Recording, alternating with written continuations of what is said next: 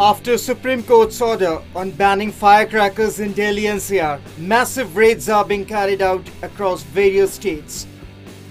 West Bengal police carried out raids at various hideouts in Malda's English Bazar area and confiscated firecrackers being made at illegal firecracker factories.